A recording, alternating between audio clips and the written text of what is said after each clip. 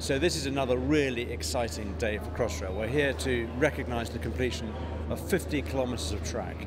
That's required thousands of people, 10 dedicated trains over 18 months completing this work. And as we look forward later on in the year, we're going to start energising the tunnels and get a new Class 3, 4, 5 in to start the complex process of testing and commissioning.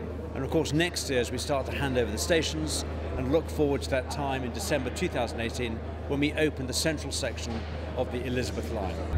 So this is one of the major milestones that we've had. It's very demonstrable. We're approaching 90% complete on the project right now. And most of the remaining work requires the completion of the complex railway systems, the completing of the fit out of the stations and making them into passenger areas. So we're on our way. We're feeling very confident about delivering this inside our funding envelope and in December 2018 right on programme.